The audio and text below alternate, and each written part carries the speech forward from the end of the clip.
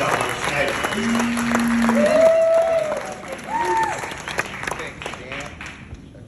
Oh, there we go. Thank you, Daniel. Huh. I mean, he messed up the title, but that's okay. That's okay. You know. Yeah, my name is Gustavo Schneider. I'm the Student Ministries Director for both. Oh, there's literally a picture of me. That is embarrassing. Of both Lifepointe and Eastside, and at the end of June, I had the privilege of leading an incredible group of both students and adults to Wyoming, to Riverton, Wyoming. So I'm going to invite a bit of the team up here. Can you please give it up for this team right here? Oh yeah, everyone come on up. Look at them. Look at these studs. And so yeah, I had the privilege of, this is not the entire team, but a majority of it, of the team. I had the privilege of leading us to Riverton, Wyoming, to the Wind River Reservation. We were one of, I believe, 5 or 6 churches that all met together in Riverton, Wyoming, and stayed at a church, First Baptist Riverton. There at that church, we served 2 Native American tribes, the Arapaho and Shoshone. These are tribes that live in the Wind River Reservation. And in that, we got to, the students, the high school students, paired up with other students from other churches and led high school-led vacation Bible schools for all the kids there. In that, the kids were told clearly about Jesus, and also kind of had a really good camp throughout the week.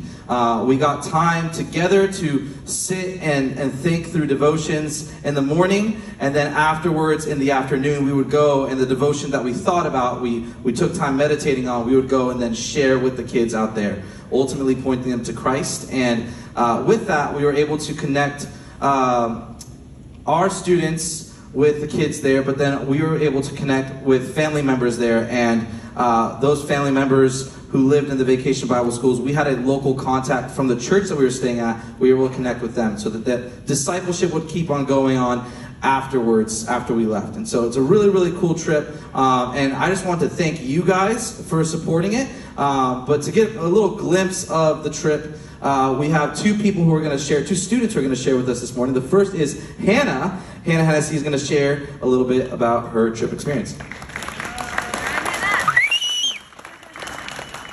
Hello, I'm Hannah. This is my 2nd year on the Wyoming Mission trip.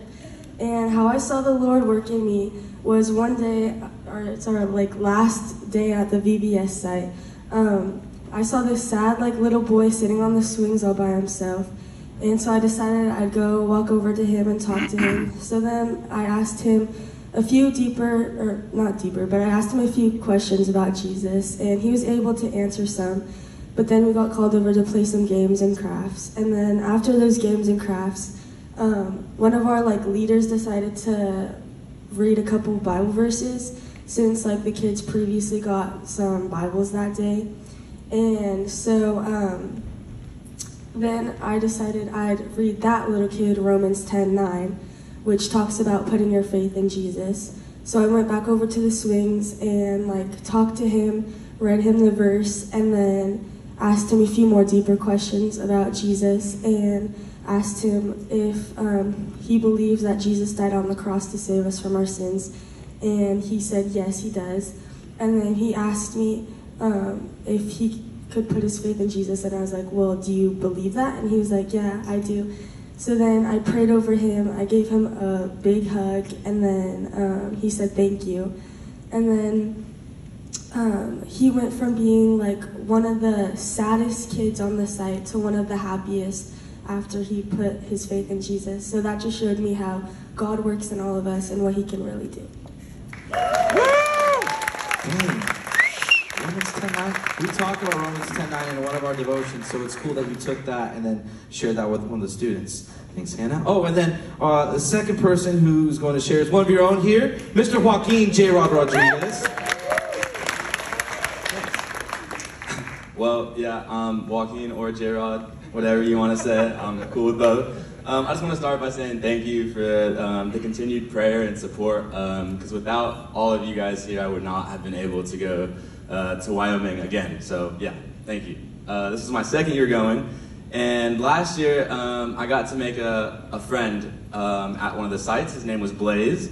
And it was more so just a friendship. I never got the opportunity to talk to him about God. And I really was kind of upset with myself for not being able to create an opportunity for that. So this year, I took it upon myself through prayer. And I think God really gave me the opportunity, and he blessed me with the heart to really share what God has done for him and what God can do for me and what God does for everybody. So I got to really share the gospel with him. And he never knew how to pray, so I really got to watch him grow as he prayed over all the kids. He led prayer, and he even got to lead something called the Evangel Cube that Minnesota brought. It's a gospel for kids, almost all in like a little cube where you can like keep like almost like a Rubik's Cube, but like it shows all the elements that you need for the gospel. And he got to share that with all the kids, and I think that was really cool. I think that God really got to work in him, and I got to really see how well a couple of words go, and how like any kid really just needs to be taught to about God, and they can do whatever God puts on their heart. So it was really cool seeing how God grew upon him. So yeah. Thanks for sharing, J-Rod. And yeah, church, this is just kind of a few little pictures or examples of what